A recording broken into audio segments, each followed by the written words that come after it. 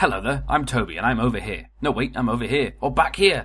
Do you have any idea what I'm talking about? Smashing! Let's get started on the video about teleportation in qCraft.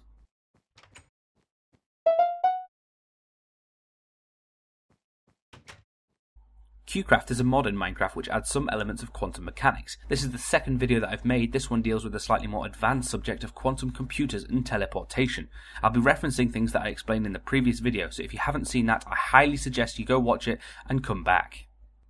Still with me? Good. qCraft adds a block called the quantum computer, made with iron ingots, a glass pane and some quantum dust. This in turn can be made into a pair of entangled quantum computers by adding the essence of entanglement. For the sake of speed and my lack of tongue-twisting abilities, we'll call them QCs and EQCs in this video. Okay, we've got them done. The next thing you'll need is some observer-dependent blocks. If you remember, these are the qCraft blocks which resolve into certain blocks depending on which direction you observe them from. You're going to need gold blocks and obsidian to make this ODB. Fill all the slots with obsidian bar one, which is for the gold. Make that ODB. You then need to swap one of the compass slots, gold for obsidian, like so. You need to do this with every compass point twice, meaning you'll end up with 8 ODBs, 4 sets of 2, whose gold face is a different direction. These are important, and we'll call them our anchor ODBs.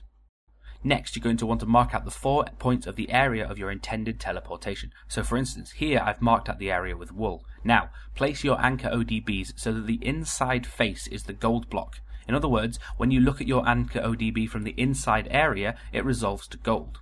Do this with each direction. At the point where the anchor ODBs meet in the middle, place your quantum computer. Let's pause a second and explain a few things. The QC block is solitary, meaning it's not connected to another QC. The entangled quantum computer, the EQC block, is connected, or entangled, with another computer. This means that if you want to simply store, or quantize, whatever you're teleporting, you use the solitary QC block. If you want to actually teleport, place down an EQC. This is all complicated, I know, but I'm trying. Bear with me. Place a block of ice adjacent to your EQC, and then build pillars above your anchor ODBs as high as you want your build to go. Finally, top off your teleporter pillars with glass. Okay, done all that? Right. Build another one. Let's do that. Okay, done. Using the magic of fast forward. Remember to put down the EQC that is entangled with your first EQC. Now let's test it out. I'm just placing a few blocks down, then hitting my EQC and pressing energize. The blocks will be teleported to your receiving teleporter in exactly the same configuration. Of course, if this was just a QC, they wouldn't be teleported, just stored in the QC, so you could place it back down and have them placed alongside it. Lastly, if there's something in both teleporters, the two things will be swapped, so be aware of that. This teleportation system has many uses in Minecraft, from moving houses to transporting water. If you follow these steps and it doesn't work for you, then see if you're doing any of these things wrong.